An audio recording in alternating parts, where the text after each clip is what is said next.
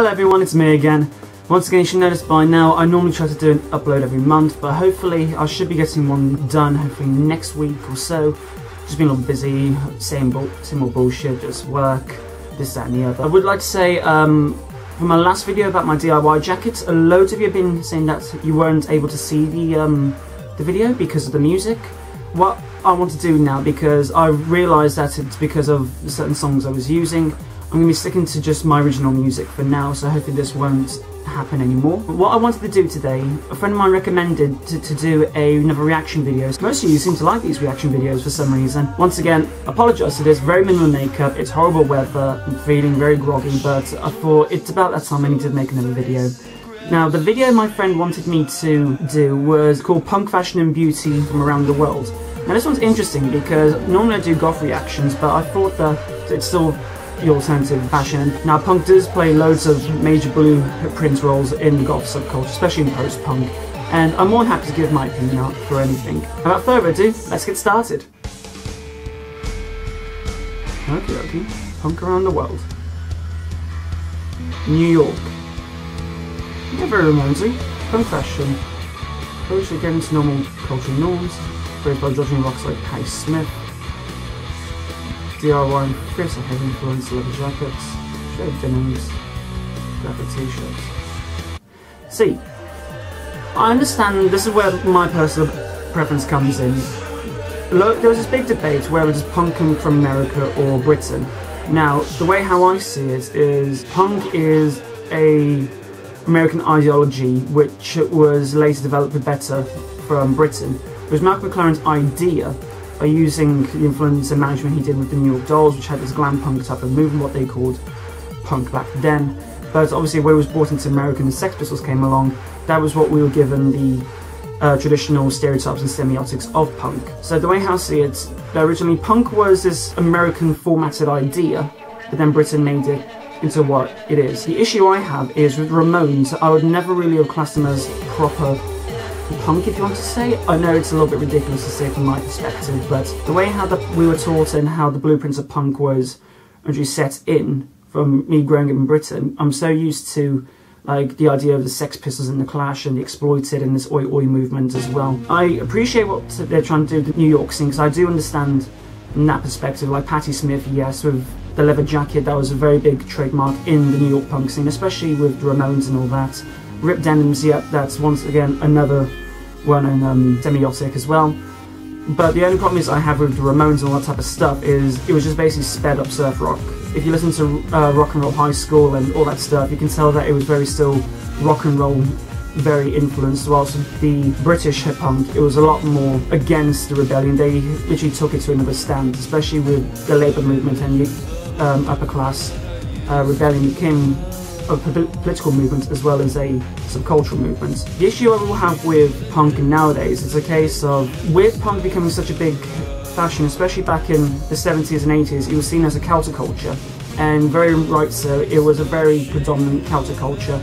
But unfortunately, as years progressed, it became more within the subculture, so it ended up narrowing down. But I will have to admit that the 70s New York look is spot on. The historical background and the fashion is more or less there. Minimal makeup, yeah, I can see that. London, yes! This is what I'm talking about. Malcolm McLaren brought New York punk style back into London, yeah.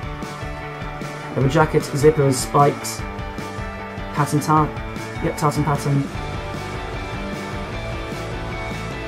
See, that's what I was talking about. That's the punk which we're all synonymously known with. Once again, Malcolm McLaren and Vivienne Westwood did create this type of new brand of punk fashion, especially with their shop called Sex, which was very well known for the punk gear. The makeup, yes, that was very, I would say that was pretty important, especially within like the androgynous scene of punk, which helped influence like the glam punks and the goth music. Yeah, I'd say that's quite spot on. Obviously, the only issue that most of the bands who were labelled as punk back then had with the sex shop and the whole London punk scene is the fact that it became a commodity, that everyone wanted to dress punk. It became the norm and it kind of lost its meaning. But that, I'd say, was absolutely spot on every way, shape and form. Germany. In Germany, punk or German new wave, yes, I agree. Hair colour, okay. Dramatic makeup. See, they're already doing this in the 70s in London. Okay, before I go on anymore, the German scene, the German punk scene was interesting, but a lot of stuff that they mentioned was already adapted within what was already in the British subculture. So to me, this is nothing new. If anything, this looks more death rocky more than just plain German punk. Still love it though, but I couldn't help just make that connection. Iran. Iranian punk. Okay.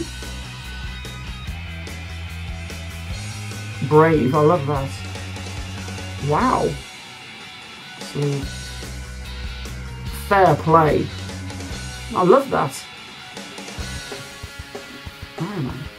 Never heard this one. Small punk community in the United States around during decades of military rule. Ooh. Dark sparked hair. Dark eye makeup. Leather jackets, heavy boots. Now that is rebellion, especially from what I just read about the military rule. Now that is gutsy. I mean, I was fair play to the Iranian punk subculture and this subculture. I've never heard this subculture before, and I think it's amazing. Anything that is against like some type of austerity or type of military rule, and you're still rebelling against, even though you could get into serious trouble or more. Now that is proper guts. That's proper punk. I love that. But wow, the makeup on that looks really, really good. I love the whole getup.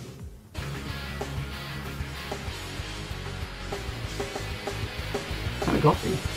New York glam. Yep. New York saw a beginning of glam punk, remember what I said earlier? New York dolls. Bold eye makeup, yep. Yep. Tight pants. Leather. Glitter. Yep. To be fair, that's what you can expect from like the glam metal scene. I can see where that influence came from really, because loads of bands like Motley Crue and Wasp were kind of influenced within the punk scene as well, so that doesn't surprise me. And once again, that was pretty spot on fashion wise. California. Hardcore punk across Los Angeles, true. Related to Mosh, highly influential to style. Minimal endurance, yeah. Is it colour?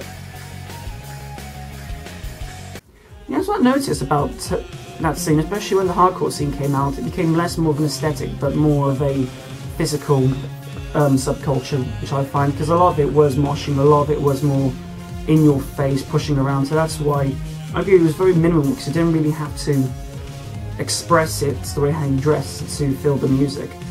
Plus, no, in fact, hardcore music ended up involving and influenced the branch of emo-core, which, thank you very much, American punk.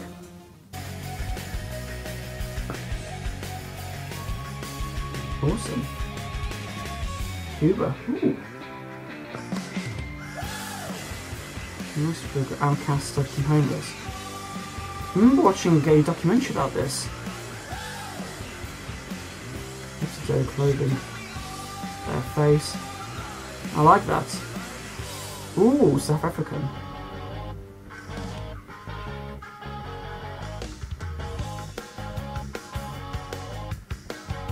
A hardcore punk.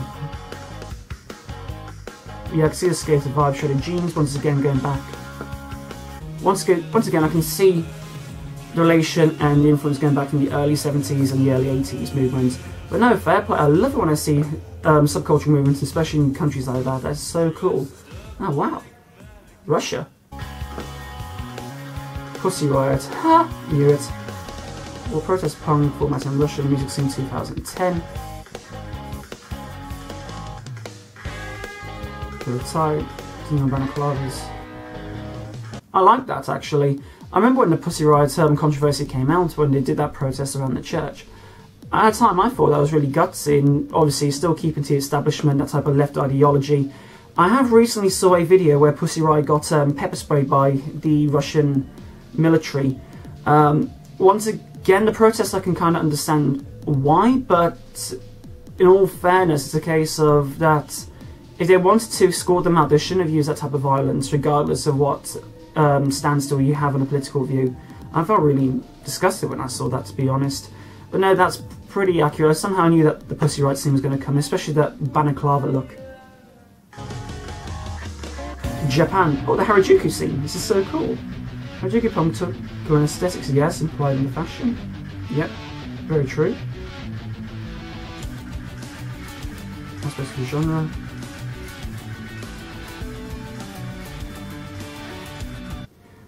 See, I like the Harajuku scene of punk because, if I'm mistaken correctly, the punk scene also had a big impact on the visual kei scene in Japan, which you'll find in most of the old bands like X-Japan and all that lots. But no, that's quite true. Very westernized that type of influence was, especially in the London scene, where the mohawks and the studded jackets came a lot more prominent and once again become symbolism of the overall punk subculture. And that's my reaction. Once again, I have to say just an overall conclusion. Once again, the beginning started off very strong. The correct upbringing of punk, can't go wrong with that. Once again, the London punk scene was absolutely brilliant. Pinpointed everything that we all know and love about the London punk scene. The fashion was accurate. The neat German punk, once again, very new wave influence, spot on.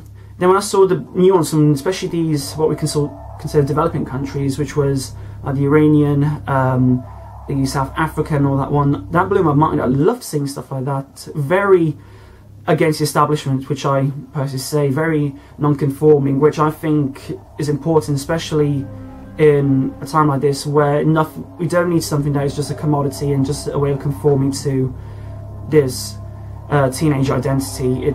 To them, that is their proper lifestyle. That's what they have to go through. I love that. And no, that's really put a smile on my face. Anyhow, I'm glad that you like that. And hopefully next week I'll end up doing a room tour, as that's what many people have popped up to me about. So thank you so much for watching.